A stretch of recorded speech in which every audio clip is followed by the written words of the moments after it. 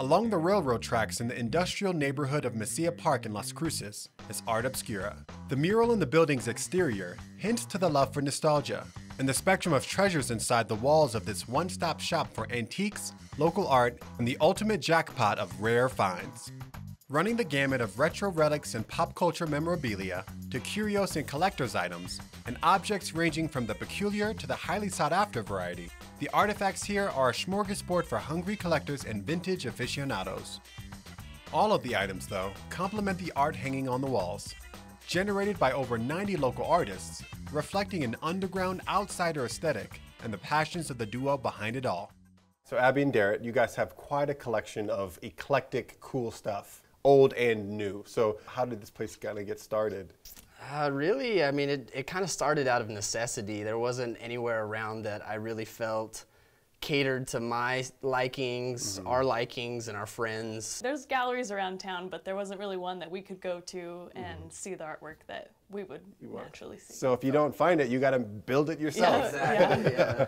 And I have to say, like, this area is kind of industrial, and that kind of influenced the style of art that you want to kind of create. Well, it really fits in perfectly. I mean, we have a lot of our antiques, you know, kind of fit in that industrial category, and you know, it just kind of fits our surroundings. It made sense. Where do you find all these random little trinkets and old historic? Because it's cool to juxtapose like these really cool kind of modern progressive art, but then you have these old rusted trash cans and old license plates and stuff. So I knock on a lot of doors, I drive down a lot of alleys, you know, and that's how I kind of I go hunting for this stuff, basically. So you're a treasure hunter. Yeah. I help walk up to the gate because people are less terrified of someone with a big beard. He's very approachable.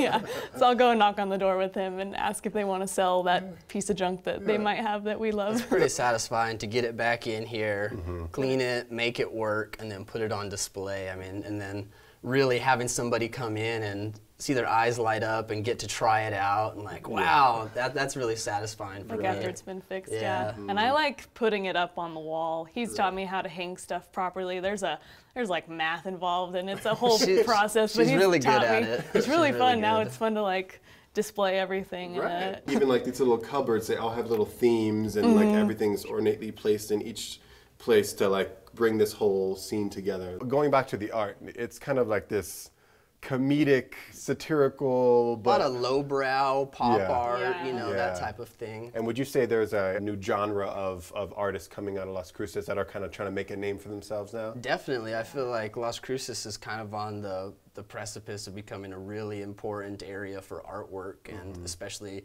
a certain type of artwork. You know, there's a kind of a common thread that you can see in the gallery, and you know, it goes through a lot of different artists.